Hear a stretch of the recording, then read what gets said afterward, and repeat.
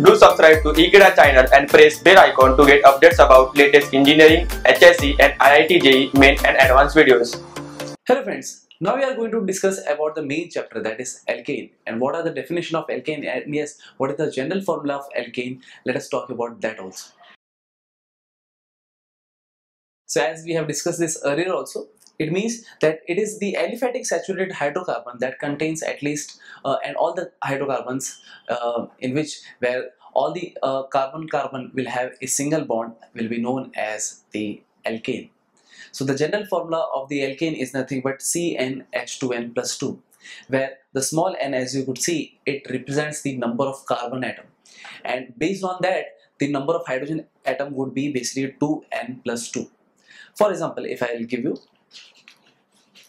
it is very easy to understand. For example, suppose if I take the first alkane, that is methane, like CH4, it is one that we know as methane. And in this case, suppose we know that since the carbon atom is 1, so therefore in this case basically I will write the value of n to be 1. And if I substituted this value in the general formula that we have, that is CnH2n plus 2, then this would result in Cn, that is the number of hydrogen in this case, the number of carbon in this case is basically 1, and the hydrogen will be with respect to the number of carbon that it has the number of carbon that is 1, so therefore 2 into 1 plus 2, so therefore it makes C1H2 in H has basically 2 into 1, that is 2 plus 2, that is nothing but 4, so therefore it is nothing but the methane itself. So as you could see that the molecular formula of the methane in by applying this formula will also validate the thing of the general formula of alkane. So now let us try with another one. Suppose if I have a general formula of a particular alkane, and that is been supposed to be, that is C6H14. But suppose if this is what if I have a molecular formula and I have to estimate that whether it is a alkane or not. So for which, how can I determine this thing? It is very easy to understand, because as we know that the number of carbon will represent nothing but n itself. So in this case basically the n that I could see, or the number of carbon that I could see in this case, is basically 6. So to apply this value, that is 6, in the general formula that we have, that is CnH2n plus 2. So let us check whether this will give the same molecular formula, whether this is alkane or not. So suppose if I have applied the formula where the value of n is 6, so therefore if I am applying this thing, so therefore C6H 2 into 6, because this would represent the number of carbon atom, 2 into 6 plus 2. So eventually this makes of C6, 6 into 2 is 12, 12 plus 2 is 14. So because this is the one which is obeying the general formula of alkane, so therefore this is itself an alkane. So the general formula plays a very vital role in understanding whether if a molecular formula is given to us, and on that basis we could estimate that whether this is alkane, alkene or alkyne, because all these three hydrocarbons have different general formula. So based on this general formula we could estimate whether the molecular formula given to us or in any chemical reaction or in any analysis of a chemical product, we could estimate that what would be it, means what the hydrocarbon if it would be, that is alkane, alkene or alkyne. So this is how we could detect that it would be an alkane or not. So suppose if I have but yes, what would be the name of this thing, because this is the carbon 6 that we have, and carbon 6, and most of all this is an alkane which consists of carbon-carbon single bond, so therefore this would be nothing but hexane itself, and the structural formula of this would be very simple to write. That is, the first thing that we are going to do is we'll write it all the carbon atoms, and since it is an aliphatic hydrocarbon, that means it will be an open chain carbon atom and it will not be a closed chain.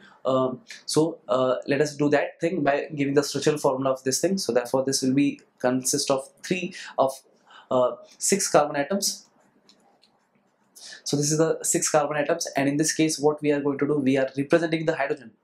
So this is the hydrogen, and because carbon has a valency of 4, it will only form 4 covalent bonds, because in alkane also it always forms a covalent bond with the other atom. So in this case the other atom is nothing but the hydrogen in this case. So therefore all the carbon atoms will combine with the hydrogen as well as with carbon, so as to form the molecule that we know as to be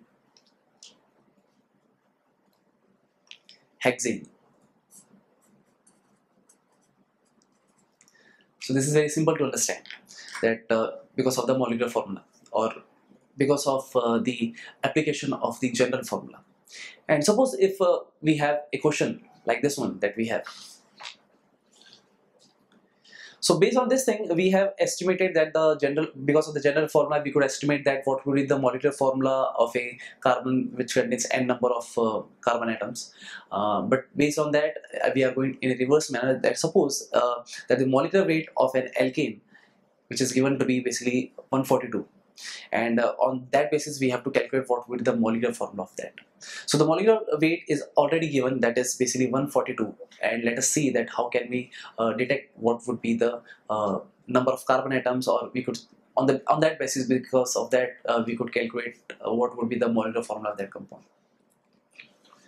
So it is very simple to understand, because since we know that the alkane has the general formula of CnH2n, so therefore the general formula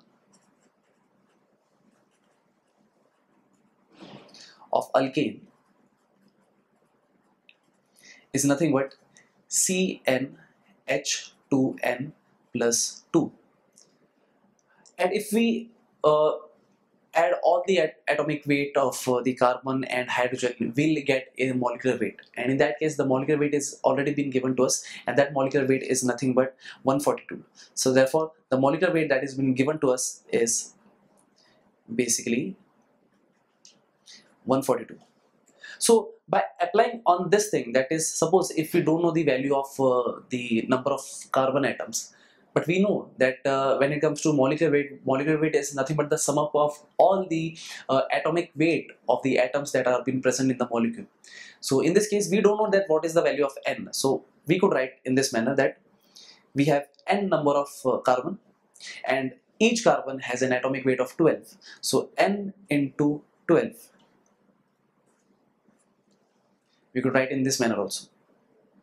Plus, we could see that the hydrogen is been also present, and in this case also we don't know that what is the value of n in this case. So in this case, the value of n would be, I could write it as 2n, that is plus 2 into the total number, the atomic weight of hydrogen is basically 1, and that is nothing but 142.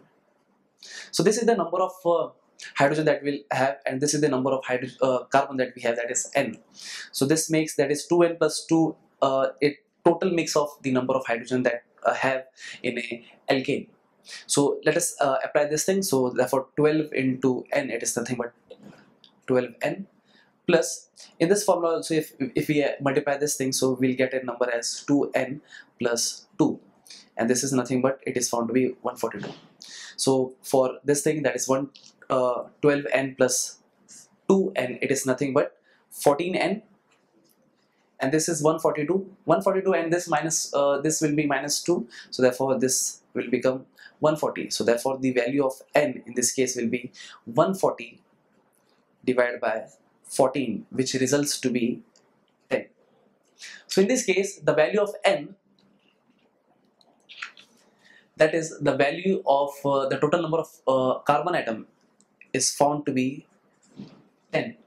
So once the number of once the number of carbon has been detected, so we could easily calculate the molecular formula. Because why? Because we know that it is a alkane, and for alkane it is nothing but CnH2n plus 2. This is the general molecular. This is the general formula of alkane. So we are going to substitute the value of 10 here. So therefore 10 C10 H2 into 10, that is it will become 20, and 20 plus 2, nothing but it's 22. So therefore this will become C10H22. So this is the molecular formula that we have got. And since it is an alkane and it consists of 10 carbon atoms, so precisely we could say that this molecule is nothing but decane. So this is how we classify alkane, and because of the help of the general formula we could find various things. So thank you friends for watching this video. I hope you have understood that what is alkane and how the general formula of alkane is so important to detect whether the molecule is alkane or not. And we have did a example of that too. So share this video with your friends, and yes, I hope you have got to know this concept very clearly. So don't forget to subscribe Ekeeda channel. Thank you so much.